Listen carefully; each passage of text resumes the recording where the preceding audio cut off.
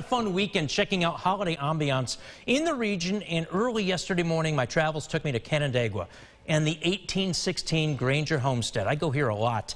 They held the Christmas tree lighting there Saturday night. I caught it with a blanket of snow early yesterday morning. Of course, this was the one-time mansion of Granger, former U.S. Postmaster General, who was appointed by President Thomas Jefferson back in the early 1800s. This was his retirement getaway, where it is now a museum, where they have a fabulous slate collection. Many of you have attended this Christkindl market there over the years each November. It was canceled this year, of course. This was one of the great properties in the entire region, remains to this day, and to see it on a snowy day, absolutely wonderful. And wonderful job on the tree, by the way. Got there nice and early. We want to see something from you. Send us your photos. They could make it into the News 8 photo album. We're going to take